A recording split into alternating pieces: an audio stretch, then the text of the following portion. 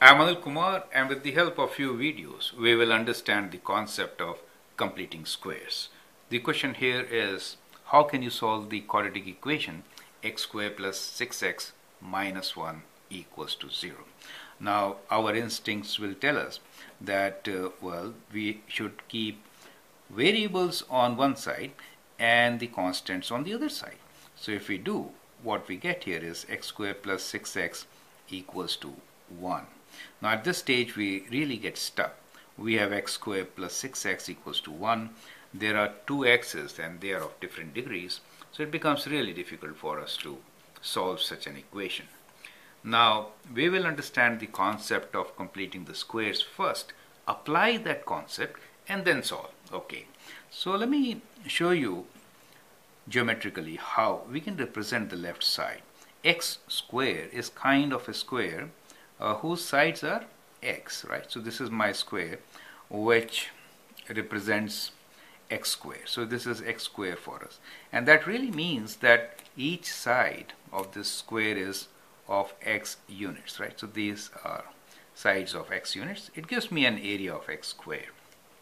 Now 6x, x is length and width of the square.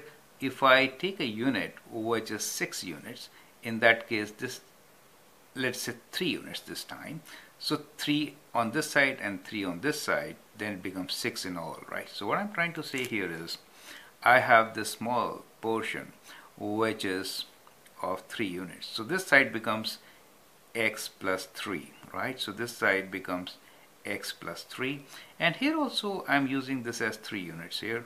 Okay, so the sides are x plus 3. You can see that, correct? Okay, so that is how it is.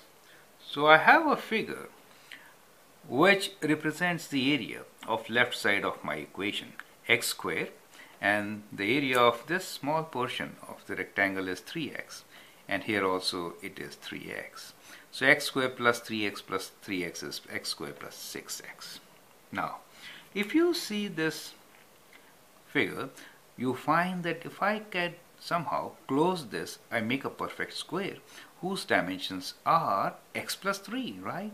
So it is x plus 3 dimensions of a big square, right? So that is x plus 3. And if I add this particular square right in, I get a perfect square. And that is what we call as binomial square, right? So that is my binomial, since I could represent the area of this square as x plus 3 whole square. You get the idea. So that is how we get our name, completing the squares. Binomial square, the term which we have been using so long. I hope this picture is absolutely clear. It really helps to understand the whole process. How do we get 3? 3 is half of 6, right? So 3 is actually half of 6. Perfect. And how much area did we add? If we talk about area, it is 3 times 3. So the area is actually 3 times 3, which is 9. So the area is actually square of this.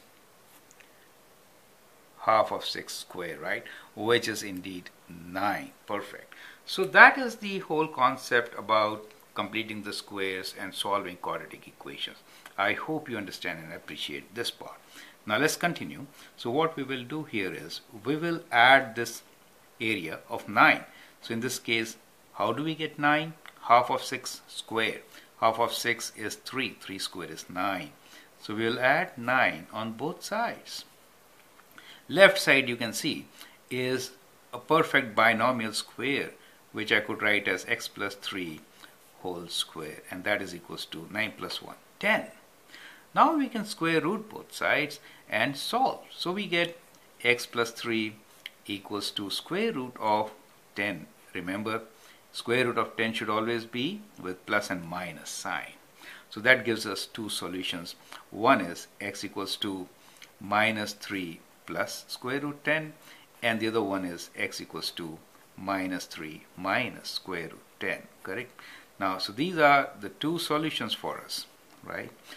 And that value which I've shown here is exact solution, right? This is, we say this is exact value, right? We could also write it in decimals To write it in decimals, you can use calculator. Perfect. So you could write them in decimals also. So let me do it in decimals also.